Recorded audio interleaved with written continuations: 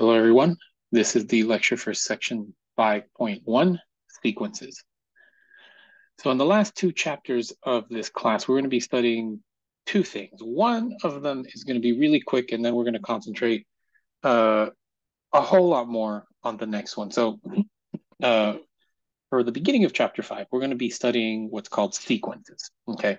And we're going to use, and it's just going to happen for just one section. We're going to be looking at sequences.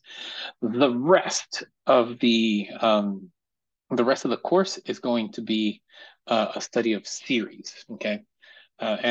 Series is the summation of stuff. That's what it is, okay? In order to find out anything about series, we need to first study sequences and start looking at what we can do with those first, because if we can do a fair amount of stuff with the sequences, it actually leads us to a couple of conclusions for series when we get there, okay? So for section 5.1, all we're going to do is just sort of define stuff, prep our learning for it, get some definitions down so that we can use it later in series, right? So let's go ahead and get that started first. Okay, so what I want to do is just define what the terminology is for sequences, okay? There's a bunch of stuff that we can use from Calc 1, in particular stuff from limits, okay? To help us sort of understand a couple of the things that we're about to do, okay? So the first thing I want to define, right, is the idea of an infinite sequence. And we're gonna write them like this, A sub n with the curly brackets around, right? So whenever you have an infinite sequence, right, it's going to be something that looks like this. It's going to be an A1, A2, A3. It's just a big, long list, okay? That n variable is what we call the indexing variable, okay? So basically, what the n supposed to serve it as is like it's supposed to be the first value in our sequence, the second value in our sequence, third, fourth, fifth, sixth value in our sequence, so on and so forth, right? Each a sub n, each separate a sub n is what we call a term in the sequence, okay? Sometimes we can get what's called explicit formulas where an a sub n can be defined by a function on that value n, okay? And in other cases, we can have what's called a recurrence relation where the value in the sequence, right, in any part of the sequence, is explicitly defined by values that came before it. Okay, I'm going to show you guys a couple of examples, okay, once we get down to the examples. We're almost there. So there are two types of sequences that I want people to sort of know about for now. And if an arithmetic sequence, right, is when the difference between two consecutive terms is constant. Okay, and a geometric sequence is when the ratio between a pair of consecutive terms is constant. Okay, so the other way to look at it is an arithmetic sequence, right, is when you basically add the same amount every time. Okay, and then a geometric sequence is when you multiply by the same amount every time. Okay, so let me get to some examples, yeah? So let me go to this first one first, right? I'm giving you guys an arithmetic sequence, right? First. So it just says write out the first 5 terms, okay? And the sequence that we have is this one right here. A sub n is 2 minus 2 to the n, and it starts from 0, goes to infinity, right? So I'm going to go ahead and do a sub 0 first, right? That is going to be 2 times, whoops, 2 minus 2 times 0. That is going to be 2. It is that simple, right? A1, right? 2 minus 2 times 1, 0. A2, 2 minus 2 times 2, minus 2. A3, right? 2 minus 2 times 3, that's going to be minus 6 plus 2, that's going to be minus 4, right? A to the 4th, 2 minus 2 times 4. Hopefully you guys see what That's why we call it an indexing variable, right? So this is going to be the fourth term, right, in our sequence. 8, so 2 minus 8 minus 6. Hopefully you guys see a pattern here. A to the a sub 5 is going to be negative 8. A sub 6, negative 10, dot, dot, dot. So our sequence, A sub n, is 2, 0, negative 2, negative 4, negative 6, negative 8, negative 10, dot, dot, dot, dot, dot. So notice how this is an arithmetic sequence. Excuse me. This is an arithmetic sequence. I am adding the same amount. Well, in this case, I'm subtracting the same amount, right? So I'm adding negative 2 or subtracting 2 every time. That simple. Okay? Okay. Next one. So this one's a geometric series. So this one, like I said, it looks like we're going to be multiplying the same amounts every time, right? So let's start with a sub 0, because it starts at 0, right? 3 over 4 to the 0 power. Anything to the 0 power is going to be 1. A to the a sub 1, 3 over 4 to the 1. That is just 3 over 4. A sub 2, 3 divided by 4 squared. So 9 over 16, if you reduce it down right. A cubed, 3 over 4 cubed. So it's going to be 27 over 64, right? A to the fourth is going, a sub 4, sorry. 3 over 4 to the fourth, right?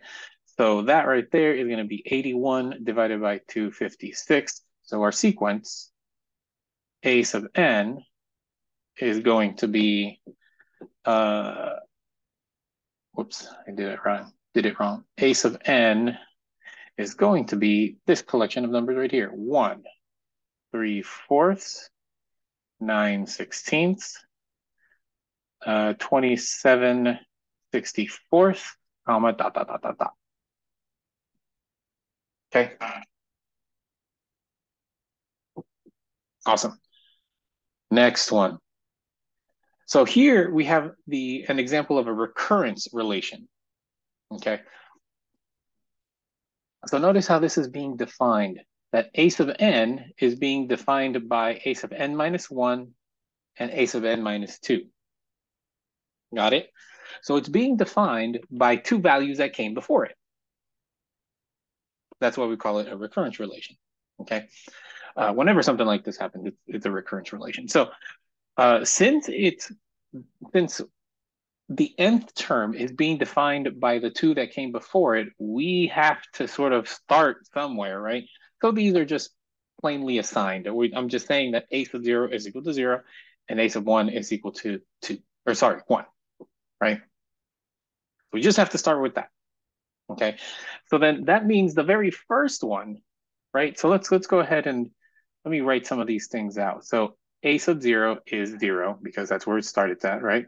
A sub 1 is 1.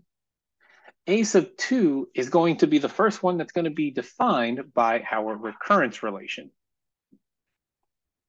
Okay, so in order to do that, right, in order for us to do A2, it's just going to be the two numbers that came before it and added them together, right? So it's going to be 1 plus 0 is 1. A sub 2, or whoops, A sub 3, right, is supposed to be the two before it. So it's this, in this case, it's going to be 1 plus 1. This is 2. Okay. A sub 4. It's the two that came before it added up. So it's going to be 2 plus 1, 3. A sub 5 is the two that came before it. So 3 plus 2 is 5. A sub 6 is 5 plus 3. That is 8. A sub 7 is these two added up. So that's 8 plus 5, 13, right? So our sequence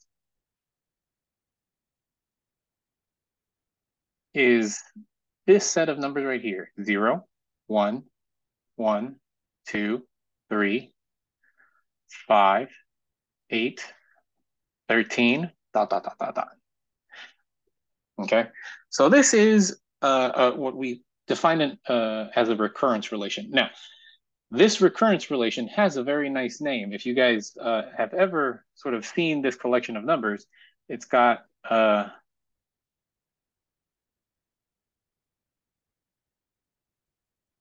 pretty hardy history. It's called the Fibonacci sequence. This French dude Fibonacci, or Italian dude Fibonacci, he looked at the growth of rabbits. And from the growth of rabbits, he noticed that they went in a pattern. And this is the pattern.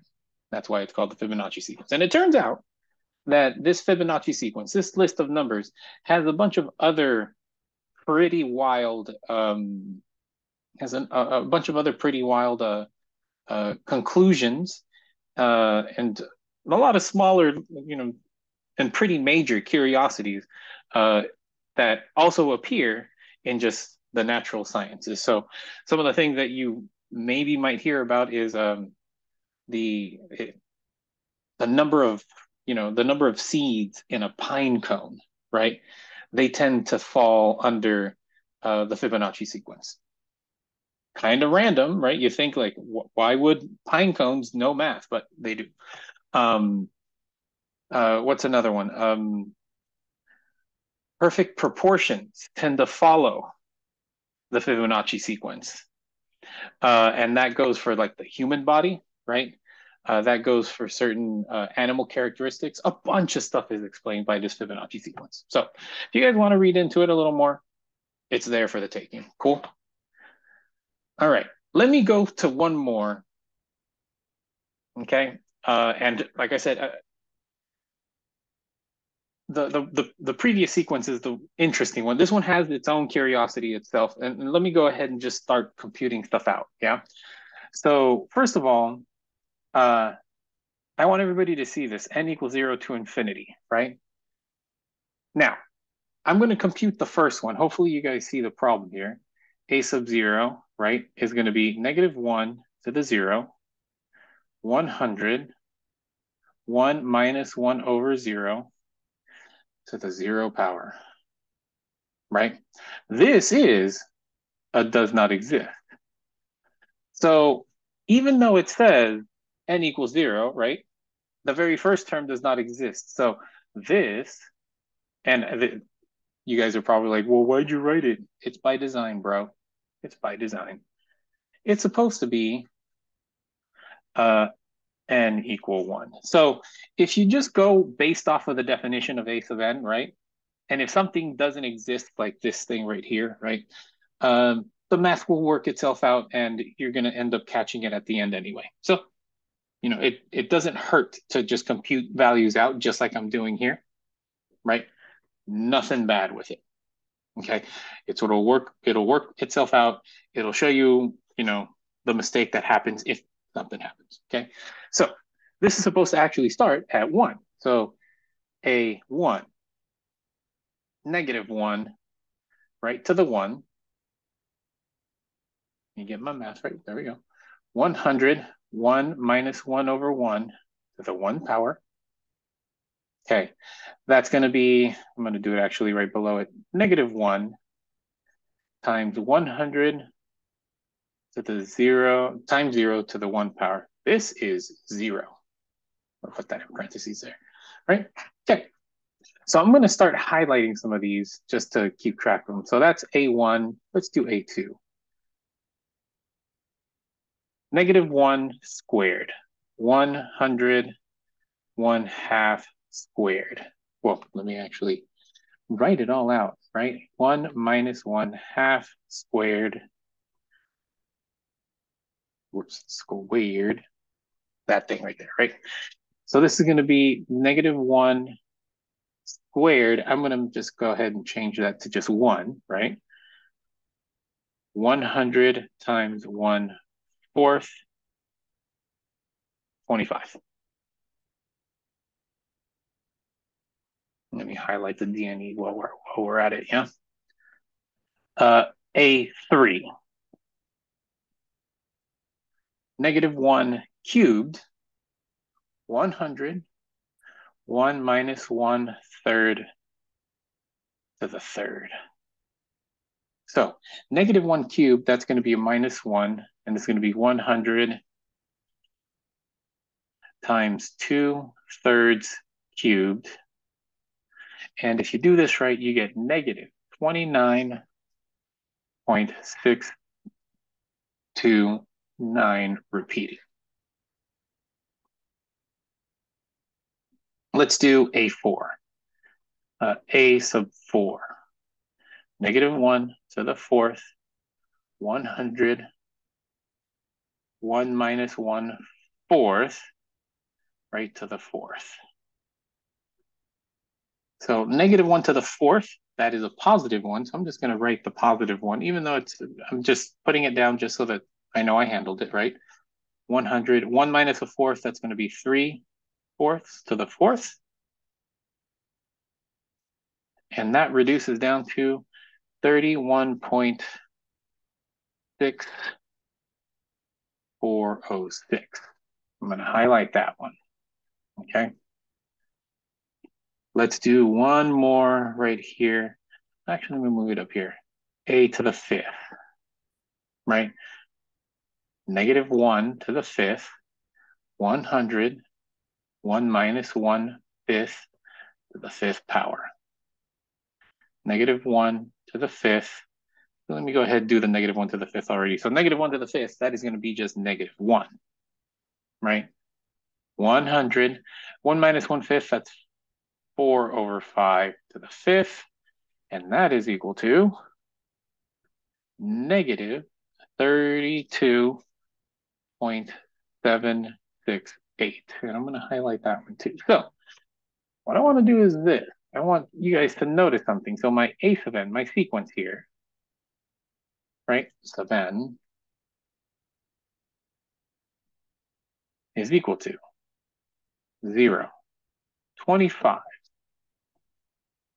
-29.629, 31.6406, -32.768, ... I should put a ... there. Now I want you guys to notice something, right? The first two are cool, right? Let me use blue. The first two, the math worked out okay, right? Let me actually use pink. The first two, they started out cool, right? But then the next one was negative. And then what followed was positive. And then I got a negative. And what's going to end up happening is the next one is going to be a positive. And then after that one is going to be a negative and a positive and a negative. Okay. So hopefully you see what you got, what the numbers are telling us. We have something that jumps back and forth between a positive and a negative, right? We'll get to study these later on in the semester, later on in this month. This is what's called an alternating series. And hopefully you guys see what's the culprit that's making us oscillate back and forth between a positive and a negative, positive and negative, positive and negative, right? Our culprit is this thing right here. It's the -1 to the n, okay? So I wanted to do this example so you guys can see sort of what an oscillating sequence does. And this is one of the telltale signs. Like if you look at a sequence and you see something that looks like this, -1 to the n, you know that it's going to be jumping back and forth. You know that it's going to be jumping back and forth between positive and negative. So just keep this one in the back pocket, keep this one, hidden away somewhere you can reach for it in a little bit once we start seeing many, many more oscillating things, okay? Now, This is one of the culprits. There's many more. Okay. But I wanted to start you guys off on just seeing and recognizing what an oscillating sequence is going to look like. Okay. So let's go ahead and move to limits of a sequence. So we know how a sequence is defined, right?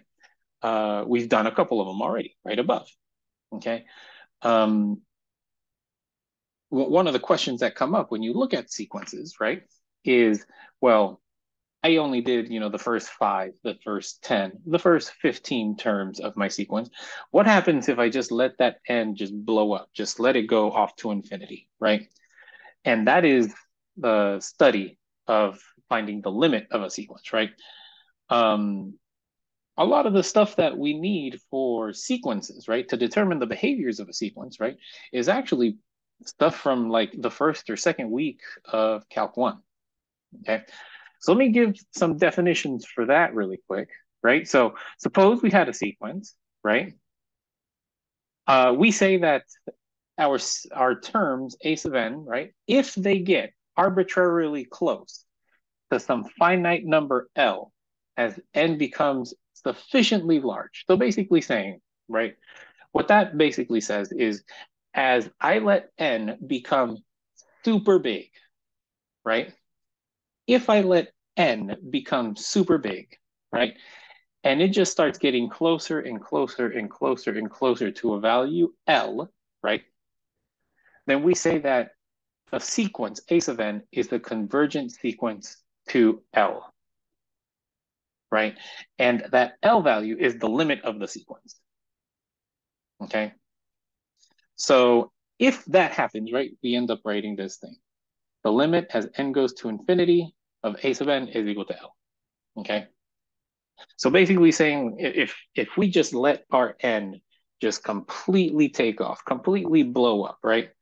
And our A sub n values start getting closer and closer to a value L, right? Then we're saying that our sequence, the terms in our sequence, are converging to a value L, okay? If it does not converge, right? If it does not converge, so if we let n just completely blow up, right? A million, a gajillion, whatever zillion, right? If n becomes infinitely large, right? But it doesn't get close to anything, right? If it does not converge to a fixed value L, then we say we have a divergent sequence. We say that we have a divergent sequence. Okay? So what I want to do now is I want to determine the behavior of these sequences. So basically asking, is my sequence diverging or converging? Okay, so what we're going to do now is I'm going to go ahead and split this screen in half because I want to do something on Desmos, okay? And just let me make sure. Yep, okay, we're set. So what I want you guys to do is, if you can, follow along on Desmos, right? I'm going to go ahead and do stuff on Desmos. I'm going to show you guys how to do some of the behaviors. Excuse me. I'm going to show you guys how to figure out behaviors for these sequences using Desmos, okay? So the first thing I'm going to do is I'm going to set up Desmos appropriately, okay? And what I'm going to do is I'm going to say this, f of x, I'm going to do the first one, right? Is going to be equal to, let me move my cursor out of the way, 2 minus 2x, right? And for now, it's showing up as a line, right? But now this is what I want you to do. I want to go to this plus sign that's right here. I'm going to click on that. I'm going to go to table. And you guys see, hopefully, that this table pops up. I'm going to go ahead and get rid of that sub 1 that's there, right? It's going to complain for a little bit. But over here, for the y one, I'm going to get rid of that. I'm going to go f of x. Okay, and the second we do this, what we're doing is we're setting up a table that will take in x values and pop out the y values corresponding to the function that's above it. right? And in this case, I changed that function to the equation for my sequence, right? So I'm going to go ahead and do 0, 1, 2, 3, 4, 5, 6, 8, 9, 10, 11, 12, 13, 14, 15. Now, you can take this as far as you need to. And what I'm going to do now, actually, is I'm going to turn off the function itself. So I want just the dots. Okay? I just want the dots. That's it. Okay? So here we go. These values right here, these dots represent the sequence that we're looking at. The a sub n equal 2 minus 2 to the n, right? So now, the question becomes, looking at the sequence, do we have something that diverges or do we have something that converges? So in this case, right, notice what's happening to my y values here, right? My f of x values, the values of my sequence, right? They just shoot downward. It looks like it's going to just keep going, right? It doesn't look like I can go far out enough, right? It doesn't look like I'm going to be able to go far out enough and have my sequence start getting closer and closer to a specific value. Does that make sense? As I go far out, my sequence is not getting any closer to a specific value. So what we can say here for this particular sequence is that our sequence diverges. It doesn't converge to a specific value, right? So just to show you guys what I'm talking about, right? Just to catalog what I just said, I'm gonna grab that right there, okay? And I'm gonna, unfortunately, have to paste it off screen. And let me just rush this a little bit. Yeah, not completely rush it, but there we go. And now I'm gonna get in really close again. So there we go. And where did I leave my pen? There it is. Okay. So I'm going to write over here, right? The a sub n values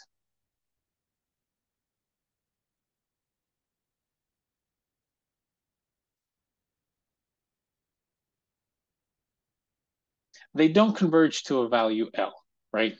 So therefore we can say my sequence a sub n diverges. Okay. Okay. Awesome. Let's move on. Let's do the top one. 3 divided by 4 to the n equals 0, right? Okay, so let's go. Now I'm getting confused here. Oh, there it is. Let me minimize that.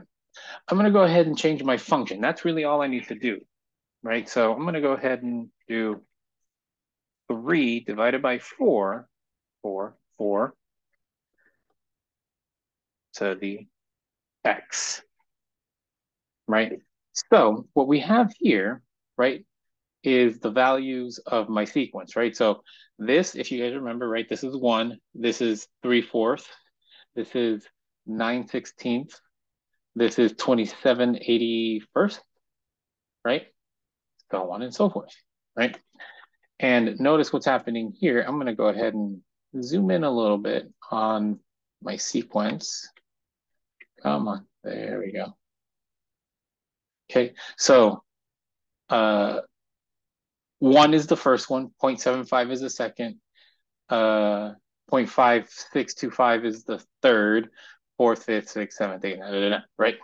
Okay. Now, what I want everybody to notice is what's happening to my blue dots on the right-hand side of the screen. They are dropping, right?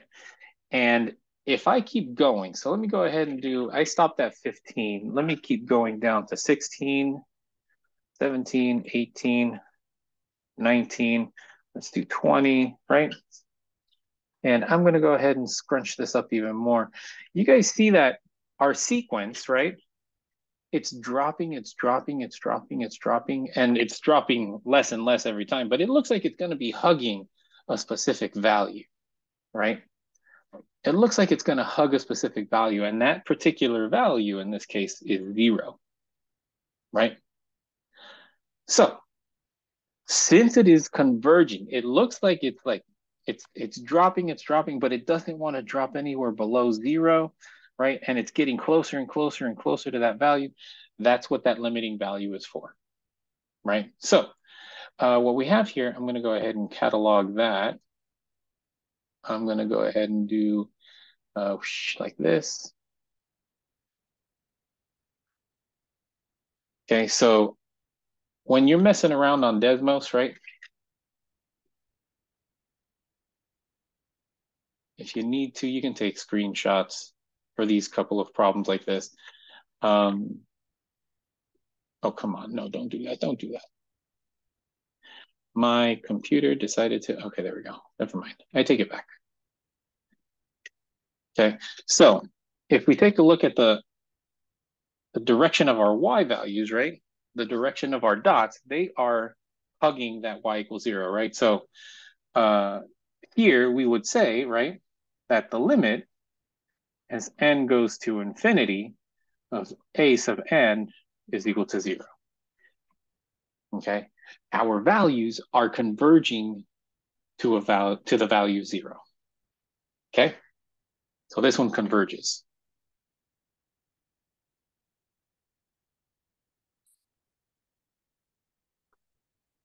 Okay, let's move on to the next one. Let's do this one. So, excuse me. So for this one, right, if you guys take a look, right, this is a recurrence relation. Unfortunately, this is going to happen sometimes where I'm going to give you a sequence, right? Or you're going to, run across a sequence, and there is no explicit function for it that is defined by some form of formula, right? That's the point behind recurrence relations. It's defined by previous numbers, right? So if you don't have a formula for those previous numbers, you can't find the formula for the next one unless you refer to the previous values, right?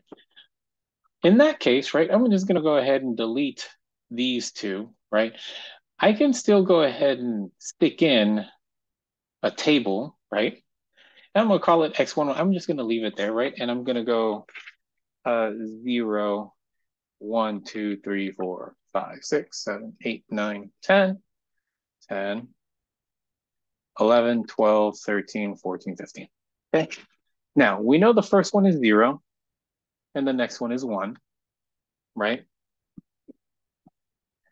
The next one after that is supposed to be the addition of the two before, right? So that for a sub 2, it's supposed to be 1. For this one's supposed to be 2. This one's going to be 3. This one's going to be 5. This one's going to be 8.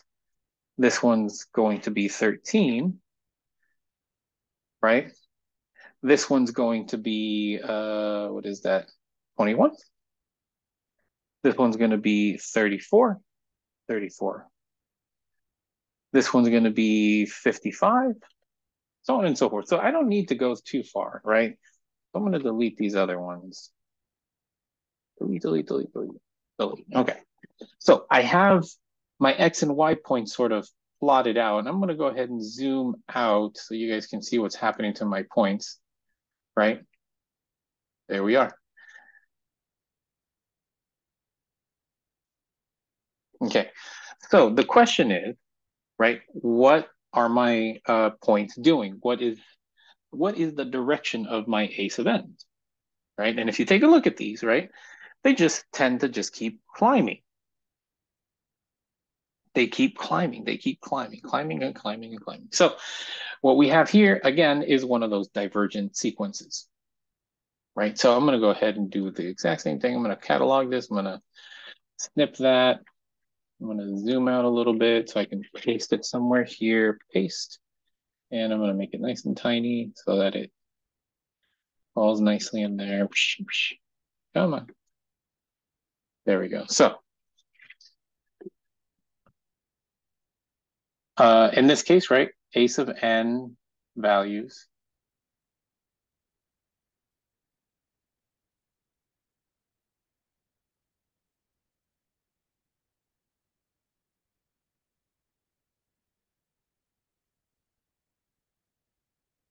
So my A sub n values here, they also diverge. Since it's not getting closer and closer and closer to a particular value as my n's sort of blow up to infinity, right?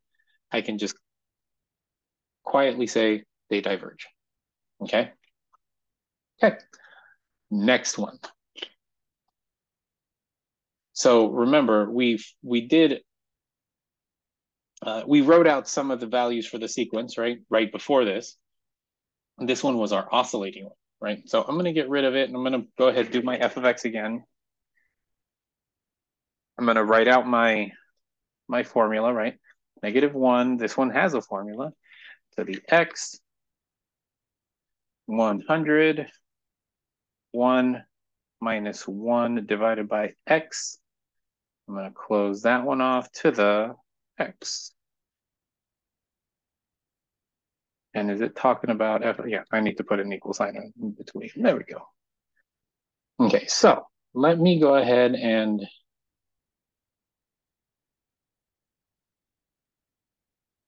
I don't know why it's not going. That's fine. Let's go here. Let me go to table, right? I'm going to get rid of my x, my x of 1. I don't need the 1, but I do need this one to be f of x, right? And I'm going to turn off the function itself. I just want the dots, so I'm going to leave the red in the table. I'm just going to go ahead and start filling this in. So 0, 1, 2, 3, 4, 5, 6, 7, 8, 9, 10, 10, 11, 12, 13, 14, 15. Okay, so notice, remember how I said, right, this sequence, it was jumping back and forth between a positive and a negative value, right? So look at what happened here, right? There's one value that landed smack dab on the x-axis, right? But then after that, it went positive, then negative, then positive, then negative, then positive, then negative, then positive, then negative, so on and so forth, right? And if you notice, our sequence reflects that. So it goes positive, negative, negative, positive, negative, positive, negative, positive, negative, positive, right? So again, now to determine the behavior, right? I'm going to go ahead and snip this. To determine the behavior, we want to determine if this thing is converging or diverging. So we have to go back to our definition itself, right? Are the x values getting closer to a specific one y value, right? Are my values getting closer and closer to one particular value? And the answer here is no, they are not. They're getting closer to two values, right? But the definition for convergence is that it gets closer and closer to one, only one value, right? Two doesn't count. It has to be one, right? So my A sub n, right? Let me actually do it this way. A sub n terms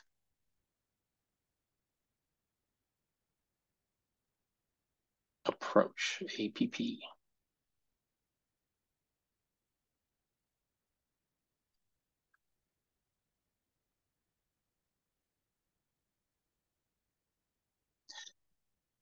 That's supposed to be a U. There we go. The A sub n terms approach two different values, right? The positive one goes to a specific value, and the negative one goes to another value, right? But the definition of convergent is that it converges to one value. It can't be two, it has to be exactly one. So that means this sequence, my A sub n here, right, diverges. Okay? So this is how we're going to be using Desmos. This is how I hope you guys use Desmos for answering some of these questions. And for now, we're using Desmos to give us a, like, I'm perfectly happy with you guys using Desmos to give me sort of a inkling of whatever the gut feeling is for some of these sequences, right? Later in the semester, we'll learn how to actually prove convergence and divergence outright, right, without using pictures, okay? But for now, right, just to get you some sort of direction, just to get you some sort of gut feeling for what the behavior of these sequences are, right, use Desmos, okay? So we've got some answers here. This one diverges, this one converges, this one diverges, and this one diverges. So only one of the four converged, okay? So that brings me to your first quick check. I want you guys to write out the first 5 terms for each one of these, right? And use Desmos to determine whether or not you have something that is convergent or divergent. Okay? Okay, so now, moving on, I have to put this in here. If you take a look at your textbook, there is a very, very, very rigorous way of determining the limit of a sequence, okay? And that argument is requiring stuff with the letter epsilon, okay? Now, I needed to take a drink of water. My throat felt a little dry. So thankfully for everyone in here, right, this Calc 2 course is supposed to be for all STEM majors, not just for the mathematicians. So if you want to know how to rigorously, like really bona fide mathematically show what the limit of a sequence really is, right, then you're going to have to go through what's called the epsilon delta argument. And I'm going to go ahead and skip that. Okay. For now, right, graphing and writing out terms and providing guesstimations, sort of approximations, your gut feeling for the limit of a sequence is good enough for now. Okay. I think this epsilon delta argument that's in your textbook, I would more than likely say, right, if you are going to study mathematics for the rest of your life, AKA if you're going to be a mathematician, then you would need to know how to do it, right? For everybody else, you don't need to. So if you do want to find out what it is, though, go to chapter 5. It's in the book. Cool? Okay. So now let's go ahead and move to the limit of a sequence defined by a function. Okay, and we've already been sort of doing this. This is the point behind what we've been doing on Desmos, right?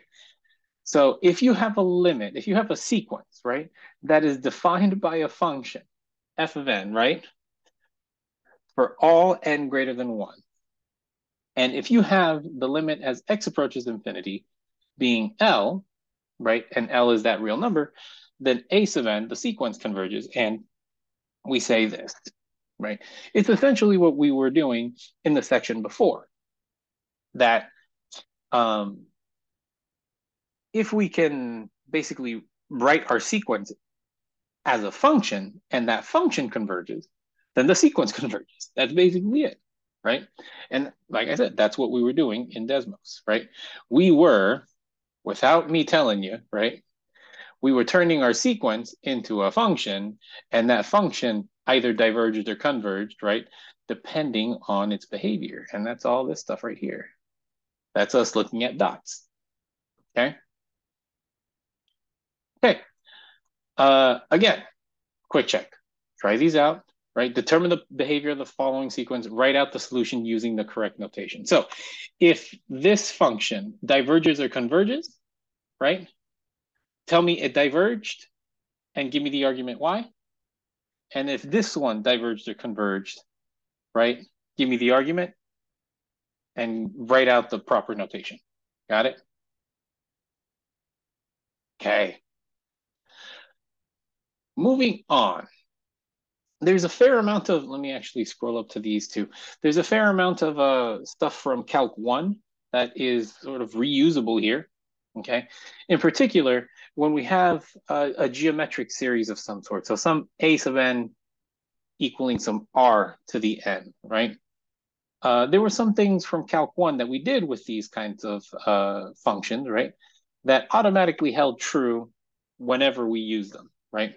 So the table that we have here, right, sort of summarizes all of that.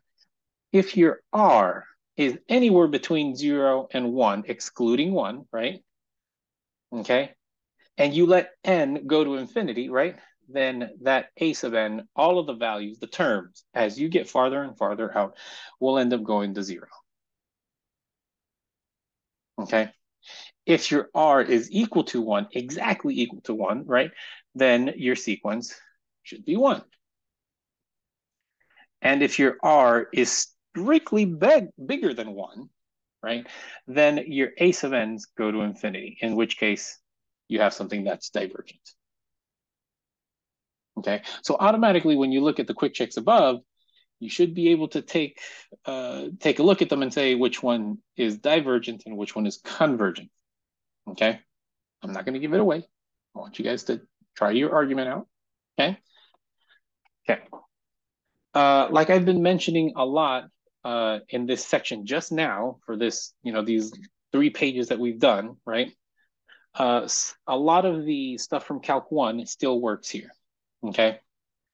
So suppose you had a sequence AN and a sequence BN, right? And C is any random number that's not equal to 0, right? Okay. If there exists a big A and a big B such that A sub n converge to A and B sub n converge to B, then the following rules still apply, right? So the limit of a constant number is still a constant number, right? This one, the next one down, is a multiplicative rule, right? If you have C times the sequence, that's the same thing as just pulling out the C, right? And just doing the sequence, right? So the C popped out of the limit and it's equal to C times the limiting number, whatever that is, right? Okay, the next one. If you have the addition of sequences because of limits, right, you can split the limit over each one and do either the sum or the difference, whichever one you had. Okay? Whoa. If you have the product of sequences, right, then you can split them up under the limit of the products. Oh, sorry, the product of the limits, right? This is assuming that the 2 limits exist. Okay, and then the last one, right? If you have the division of sequences, an AN divided by BN, right? Then it's going to be the division of their limits, which is the division of their convergent numbers, right? Assuming that B is not equal to 0 and each one of the BNs is not equal to 0. If you have a BN equaling 0, then you're dividing by 0 at one point in the sequence. You can't have it.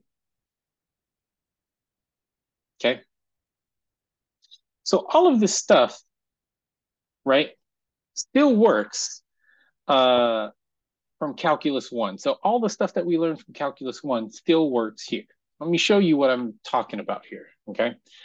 I am now going to provide sort of semi-nearly formal arguments for determining whether or not a sequence converges or diverges, right? If it does converge, I'm going to provide its limit.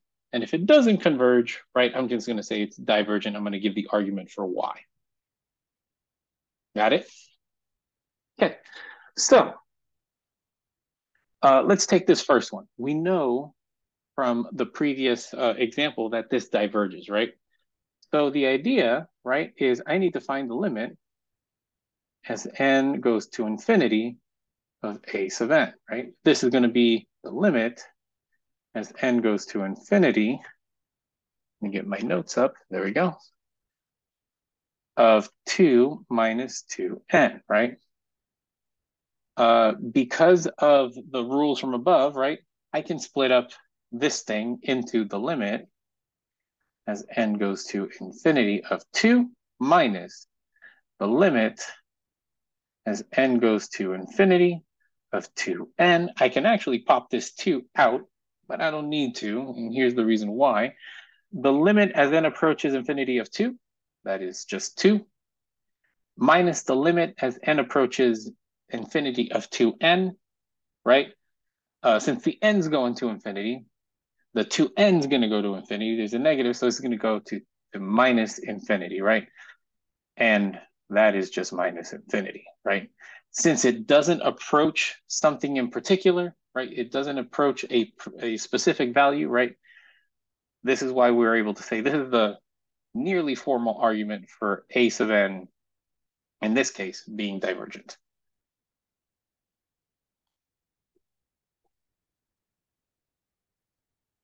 Cool? All right. Let's keep going.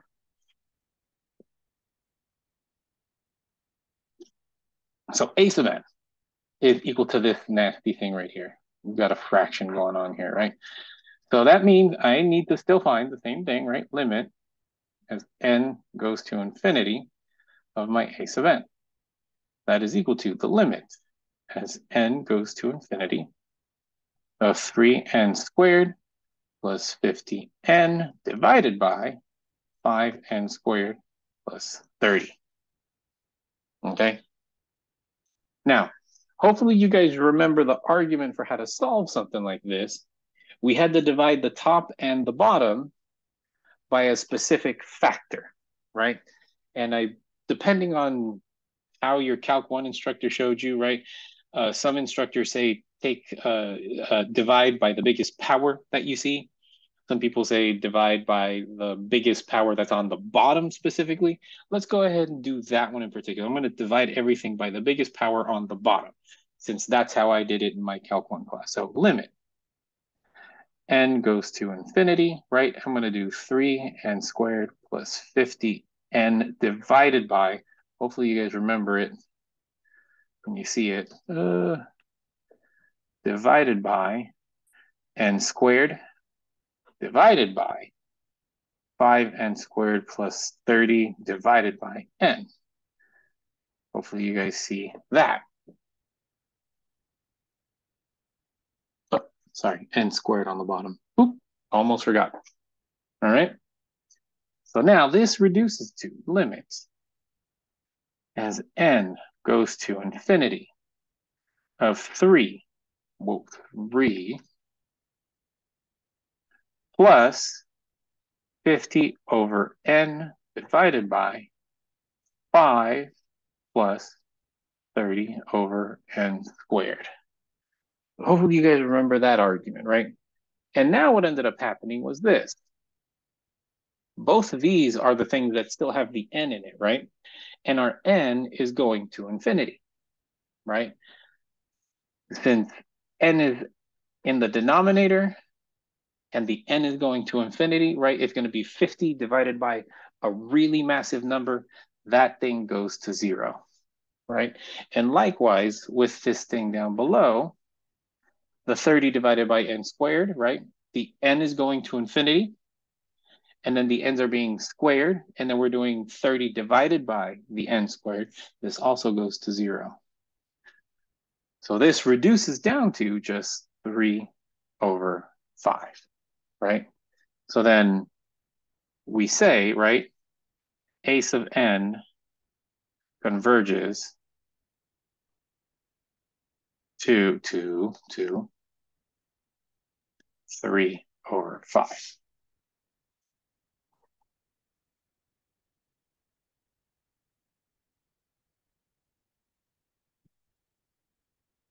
Cool. Okay. Let's move down to the very last one for this section. Boom. So just keep in mind, right? Anything that you learned in Calc 1 that'll help you prove either convergence or divergence in this section, right, is fair game. Okay, so again, I'm going to go ahead and do an a limit as n goes to infinity of n over 2 squared times e to the minus n, right? I'm going to go ahead and do the square here. We're going to be the limit as n goes to infinity of n squared over 4 times e to the negative n, that's 1 over e to the n. If you don't remember that, that's your pre-calc. Go back, check your notes. Limit as n goes to infinity, right, of n squared divided by 4e to the n. Now, some of you guys are probably thinking, I have no idea how to do this. Yes, you do. You just don't remember it. Watch me do this, right? Actually, I'm going to do this. I'm going to go equal. If I plug in infinity to both of these, right, I'm going to get an infinity over infinity, right? That means I can use L'Hopital's.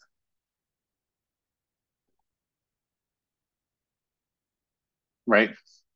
So then this is equal to, right, the limit as n goes to infinity, the derivative of the top, n squared, that's going to be 2n. The derivative of the bottom, that's 4e to the n, right? And guess what? If I plug in infinity for n everywhere, I still get infinity over infinity. This is an indeterminate form, so I can use L'Hopital again.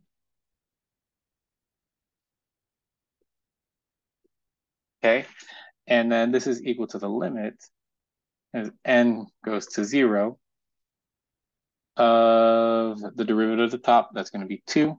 The derivative of the bottom is 4e to the n. That's supposed to be n goes to infinity, right? Now I don't have an indeterminate form anymore, right? So it's going to be 2 divided by 4e to the n. My n goes into to the e to the n, right? My infinity goes into the e to the n. As n gets bigger and bigger, e to the n gets bigger and bigger, right? And then I'm doing 2 divided by a bigger and bigger and bigger number, right?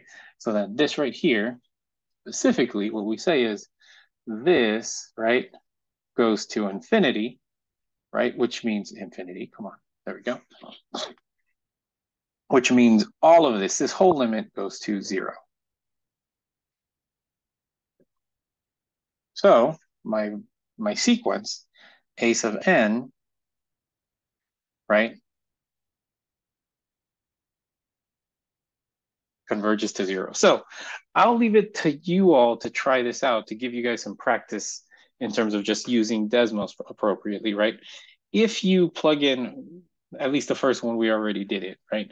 The second one, if you plug this in using the method that I used in Desmos, right? And you look at the dots, it'll show you that it's going to converge to 3/5. Okay. And then likewise, for this last one, right, if you put this into your function and, let compute out a couple values up to maybe 15 to 20, 25, right? You'll see that the values there are going to converge to 0. Okay. Awesome. Sounds good. Okay. Quick check. Try the arguments out, right? So you can do all of these by L'Hopital's if you wanted to, but try out the dividing by the biggest term from the bottom. See how that works out, okay? No matter what, you can grab these sequences, right? And plug them into Desmos and just get yourself like a gut feeling of what they're supposed to do, okay? Should they converge? Should they not converge? Should they diverge? What do they converge to? If that's the case, if they do converge, you know what they converge, you know what value they're supposed to converge to, right? So you should know what the limit's supposed to be, right? And then try to reverse engineer it that way. Okay. Awesome. Okay. Let me move on. Like I said, there's a fair amount of stuff from Calc 1 that sort of pops up again when we're doing this sequence, this section right here. One of the things that pops up again is the squeeze theorem. So if you guys remember the squeeze theorems for functions, right, there is this squeeze theorem for sequences. Okay, so I like pictures, if you guys haven't noticed. So I'm going to draw pictures here. So here is my x. I'm going to do it again for, well, x and y. The first one was my y. This one's my x. So now, let's say this is, in this case, I'm going to have n, right? And on my y, I'm going to have my a sub n's, right? Okay. Let's get started here. Let's say you had an AN, a BN, and a CN. So you had 3 different sequences, right? And suppose that for a particular big N value, right? There exists a particular big N value such that this order is maintained, okay? AKA, the other way to read this is your B of N, right, is squished between A sub N and C sub N for any number bigger than N, okay? Okay? If the outside 2 sequences, right, if the top sequence and the bottom sequence converge to a value L, right, then that forces B sub N, the middle sequence, to also converge, right? So this is what this is basically saying, right? So let me do the green one. The green one's going to be the top one. So let's say my sequence does, right? There we go. So that's my A sub N, right? Let's say we had another sequence from below.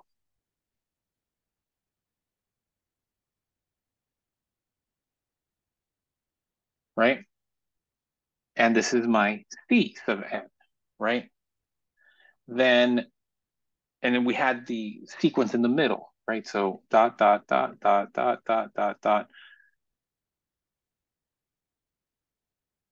Hopefully you guys see what's going on. Here's my L value, right? Since this set of sequences, the A sub N converges to L, and the bottom one also converges to L, right? Then this middle one has to converge to L as well. It's basically getting squeezed from above and below, okay? Okay. One of the sequences, or one of the theorems that we have that is fairly useful in determining convergence or divergence for oscillating terms. Okay, that's the ones, remember how I mentioned it, the ones that jumped from positive to negative to positive to negative to positive to negative, right? This is one of the big theorems that we use to handle sequences that do that, okay? It's not the best one, right? For now, this is the one that we got, okay? That if the absolute value of our sequence, A sub N, if the limit of the absolute value is equal to 0, then the limit of the original one is equal to 0. Okay, so now let me go ahead and show you guys what I'm talking about. I have another sequence here, okay? We don't know if it converges or diverges, but if it does converge, give me the limit, okay? Let's go ahead and just start by writing out some values, okay? So let's start with A sub 0, right? Sine 2 times 0, whoa, 0 plus 1 pi divided by 2 times ln of 0 plus 1 over 0. Guess what? You guys remember when I said the math sort of takes care of itself? I'm dividing by 0 in there, right? So I can't do that one. So A sub 0 is not the very first term. We have to move to A sub 1. Sine 2, 1 plus 1 pi divided by 2 times ln 1 plus 1 over 1. This is negative ln of 2. So 2 times 1, that is 2, plus 1, that's 3. So this thing right here, do it in pink, that right there is going to end up being 3 pi over 2. Sine of 3 pi over 2 is -1, if you remember your unit circle, right? Okay. So let me go ahead and highlight some of the green values here. Boom. Cool. A2. Sine 2 times 2 plus 1 pi over 2 times the ln of 2 plus 1 over 2 ln of 3 halves.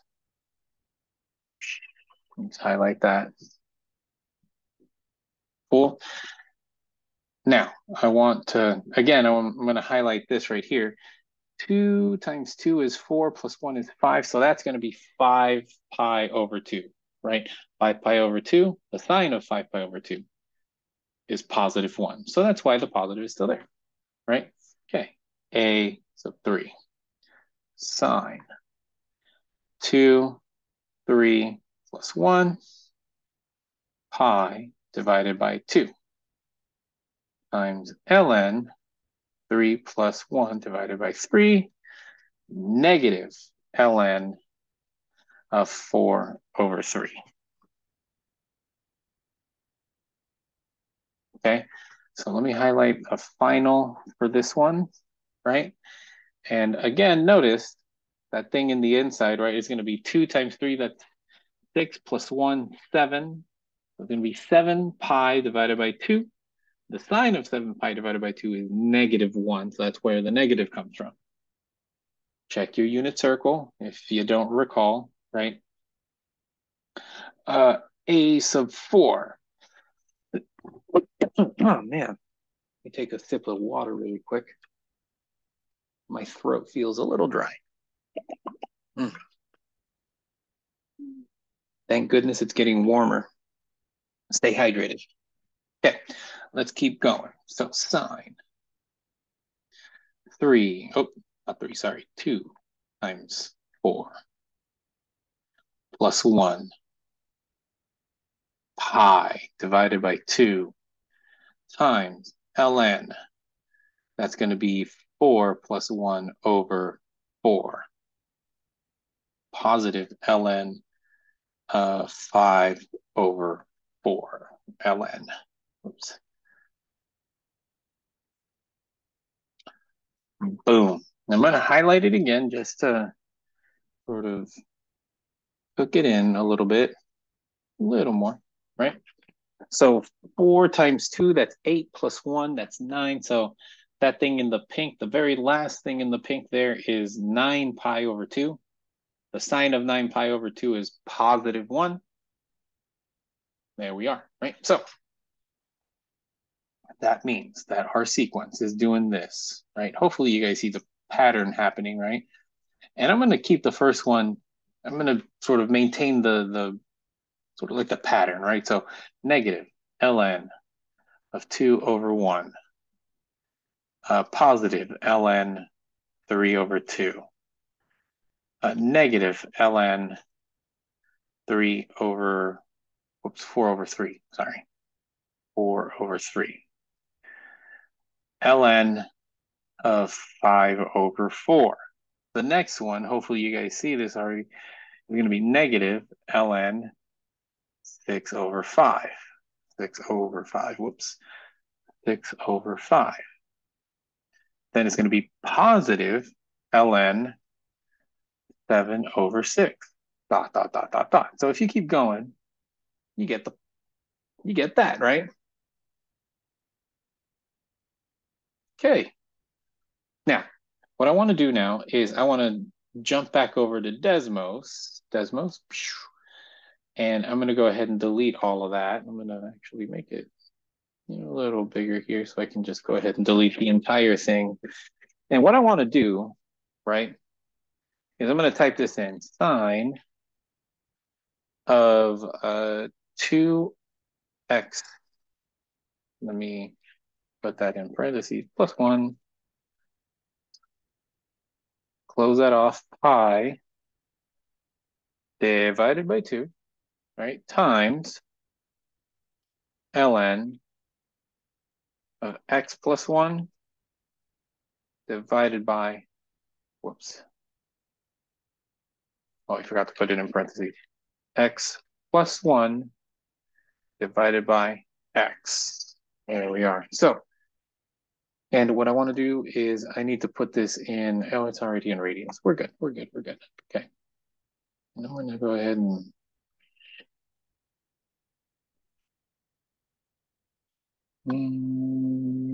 oh, it's not supposed to be plus there, it's supposed to be times. There we go, there we go, there we go.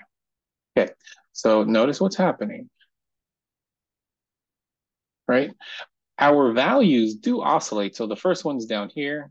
So 1 is down here, 2 is down up here, 3, 4, 5, 6, 7, 8, 9, 10, 11, 12, 13, 14, 15, so on and so forth. So they do swap back and forth between positive and negative values. But, right, take a look at the direction of the points, the red points. Look at where they're headed. It looks like they're getting closer and closer to that 0, to the x-axis, right? So let me go ahead and, just for kicks and giggles, right?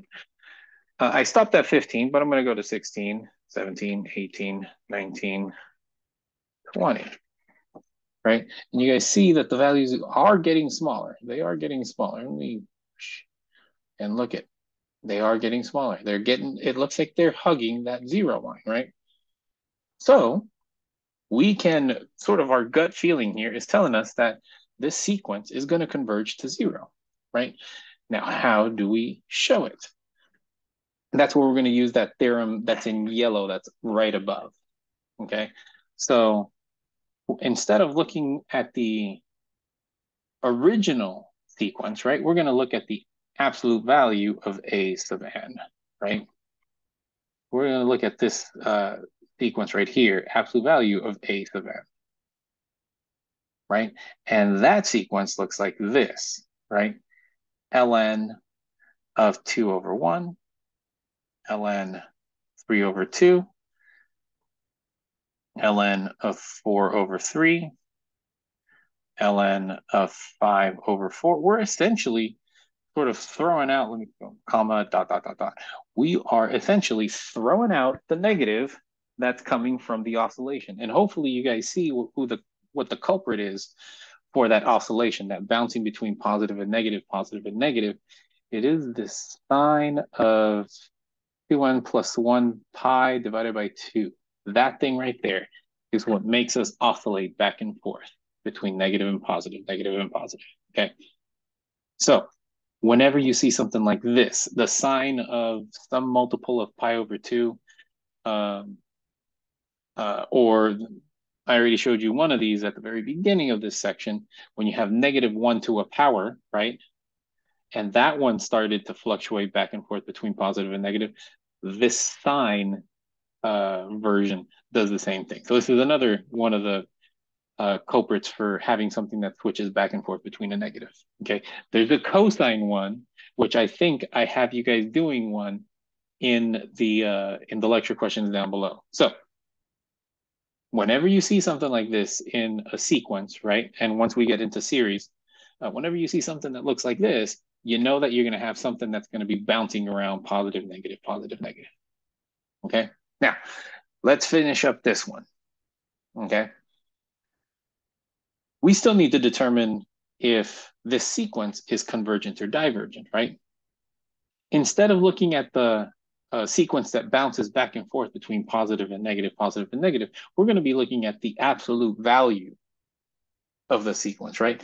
And the absolute value of the sequence, so this thing, a sub n, is defined specifically by the ln of the n plus 1 over n. This is all we need, right? So the limit, this is what we're going to have to sort of find out. The limit as n goes to infinity of the absolute value of a sub n is equal to the limit as n goes to infinity, the ln n plus 1 over n, right? This is something from Calc 1 that hopefully you guys remember. This is the ln of the limit as n goes to infinity of n plus 1 divided by n. So we get to just look at this thing, right? So I'm going to break that apart. So I'm just going to look at the limit as n goes to infinity of n plus 1 divided by n. This is the limit n goes to infinity of 1 plus 1 over n. And if now you guys remember that thing, right? Since n goes to infinity, right, 1 over n, that goes to 0. Then this thing is equal to just 1. Now, not done yet, right? The n plus 1 divided by n goes to 1. So then therefore, all of this thing is going to be the ln of 1, which is equal to 0. So that means, right? I'm going to write it this way. A sub n converges to 0. So therefore, the original sequence, A sub n, the one with the alternating, the one with the switching back between positive and negative, that goes to 0 as well. Which makes sense because we just graphed it, and lo and behold, right? That's where our sequence was going. That's where our points were going. Okay? Awesome. Okay, let's do a couple more definitions here. I'm defining them here. I'm going to make you guys do some stuff with them in the lecture questions. These, I've mentioned it before. I like pictures, so I'm going to explain the pictures.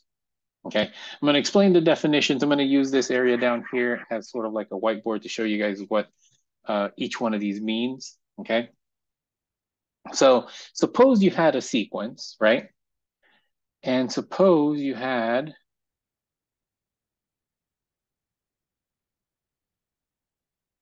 and I'm drawing axes here just so that we can visualize, okay? There we go, okay. Suppose you had a sequence, right? A sequence is what we call bounded above, right? If there exists a real number m such that all of your sequence lies below it. So basically saying, right, something that's bounded above means it's basically sort of like a magical line, right?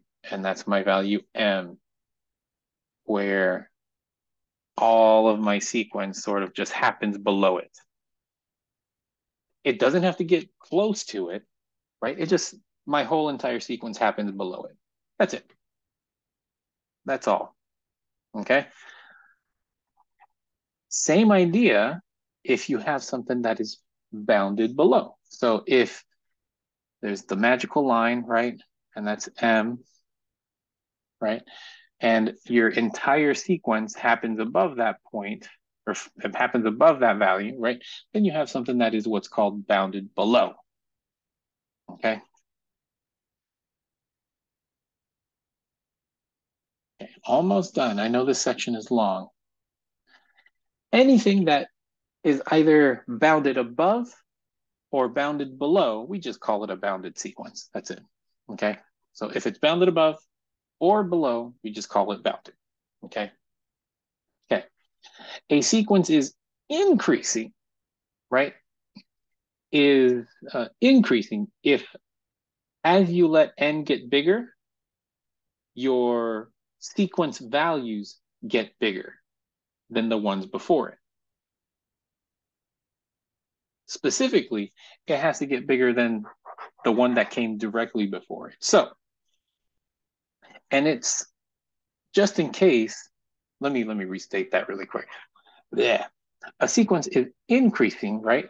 If there exists a positive integer n sub 0 such that for all n bigger than it, it's the terms, right, are bigger than the one that came before it, right? So what that basically means is this, and this is the part that trips people up. If there exists a positive integer n such that right? So that's the part that trips people up.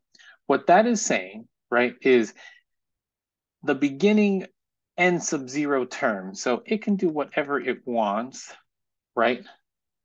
It can do whatever it wants up to n sub 0, right? But then after n sub 0, it starts to get higher and higher and higher. So every subsequent value is bigger than the one that came before it. Whenever you have something that does that, we call those increasing sequences. Okay? Same idea for something that is decreasing, right? So notice it has the same sort of language, right? If there exists a positive integer n sub 0 such that that happens, right? Same idea. The beginning couple of values in my sequence, it can do whatever the heck it wants. We don't care, right? But there's going to be an n, whoops, wrong kind of n sub 0 such that after that point, it just starts to drop. Okay? Whenever you have a sequence where the next term is smaller than the one that came before it, you have something that's decreasing. Okay?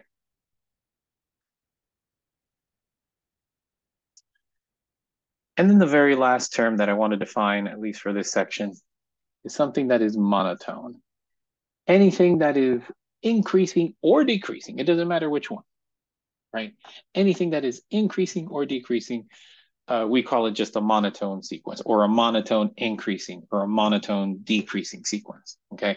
But it basically means the same thing. It's a sequence that's either increasing or decreasing at some point, okay? Now, the reason why we need to cover those is because of this, the monotone convergence theorem, okay?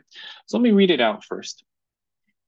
If a sequence A sub n is a bounded sequence and there exists a positive integer n sub naught such that A sub n is monotone for all values greater than that n sub naught, then A sub n converges.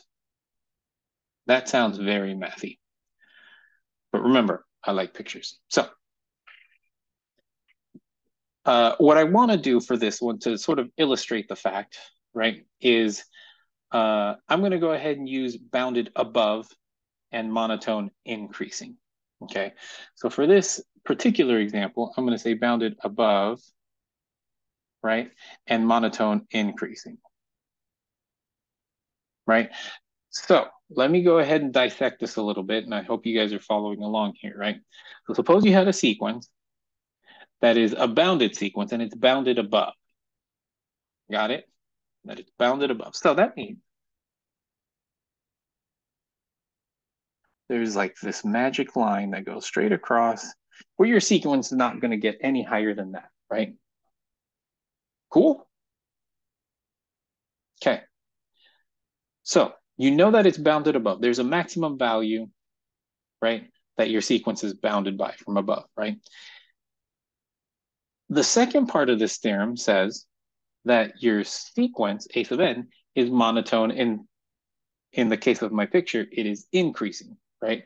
So it's monotonically increasing. That means there comes a point, right, where every subsequent value is bigger than the one that came directly before it. So I'm going to use the same stuff that I've been doing in the definition above, right? The first couple terms, it can do whatever it wants, right? But there comes a point, n sub naught, where after that point, all the points are getting bigger and bigger and bigger and bigger, right? If they're getting bigger and bigger and bigger and bigger, right? But they're bounded above by that value m, right? Then you guys hopefully see what's happening here. It is converging. Those dots are getting closer and closer to that m, right? You guys see why I like the pictures? There you go. Okay. The same argument works for the opposite direction. So if A sub n is a bounded below sequence, right? If you have a sequence that is bounded below and you have something that is monotonically decreasing, right? Then the same conclusion can be made. It's going to be converging to that minimum value, whatever that is. Okay. There it is. There it is. Okay. I believe that is it, isn't it? Because lecture questions. Use the Desmos calculator as much as you can. It's not a entirely formal proof or an entirely formal argument for what we're going to be doing maybe in the next 2 weeks. However, it is a really good source of sort of just a gut feeling of what your sequences are going to do. Okay. So don't hesitate on just using it just to get yourself the idea. Maybe while you're doing the problem, right? And say, like, you plug it into Desmos and you see it converge into something. Okay. You know that this looks like it's going to be a convergent sequence. So how do I figure it out so that I can show that it is convergent? Right. Okay. That's what I want you to use it for. Okay. Just to get yourself that good gut feeling. Okay. All right. Besides that, I have my office hours. You guys can come visit me. I have my all day Friday hours, or just drop me an email and I'll get back to you guys whenever I can. Okay. Besides that, I am done here. Happy studying.